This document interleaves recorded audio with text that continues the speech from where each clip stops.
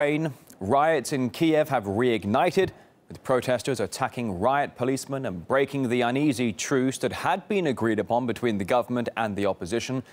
Rioters are reportedly using firearms, and some witnesses say there are snipers shooting at security forces. There are reports that more people have also been killed. Ukraine's parliament currently being evacuated, and several buildings in the centre of the capital have been captured. RT's Aleksey Yaroshevsky is following the turmoil in Kiev, now joining us live. Good to get you back on the line here, and you're taking cover, apparently, inside a nearby building. Aleksey, the truce that was agreed upon in the overnight, apparently in a state of tatters. There's no truce at all, Rory, at the moment. Just to give you an idea of what's happening right now, I would probably love to give you a better view of the Independence Square, which is just over here. But we were just shot at. We just saw a gunfire. It literally broke our window over here. You can see, I asked my cameraman to zoom in. We were standing meters, well, not even meters, maybe centimeters away, when a gunshot hit the room where we have a live position, where we have a live spot, where we're giving our broadcast. This is pretty much the scene right now in Kiev. Despite the truce which was agreed upon last night between the opposition and the government, the rioters, the so-called right-wing sector, went on an offensive. Several hours ago, I was witnessing down there, 7 floors down from where I'm standing right now, as they pushed the police from the barricades which they had reoccupied 48 hours before. Now they're mounting barricades again. We can hear bullets flying.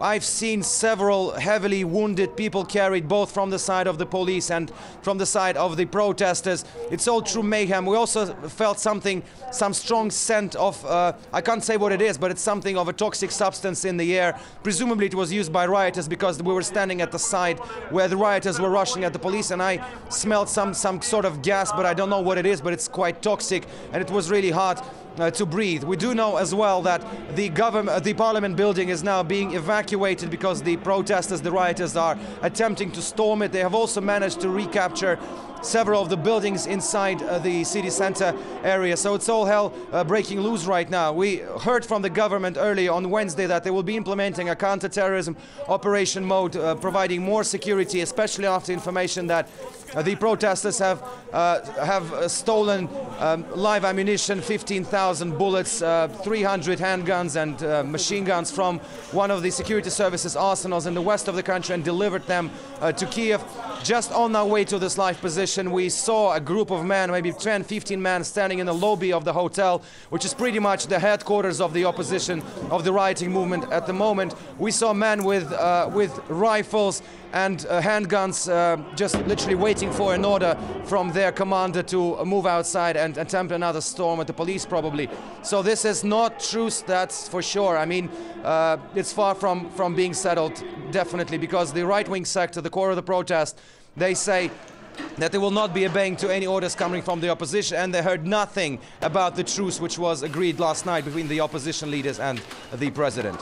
Yeah, Aleksey, I think it's really important for everyone to understand that the violence, the scene there is really escalating and frankly deeply worrying that you showed us this sniper bullet hole that occurred minutes ago through the window of the door right behind you, the balcony door. Aleksey, as I've got you here, I'm being told right now by management here at RT International that our fellow RT correspondent, Yegor Piskunov, in the same area as you, has now allegedly been captured by protesters and rioters there in the region, and 3 RT cameramen have been detained as well. Aleksey, keep your helmet on, stay indoors. We'll speak to you really soon.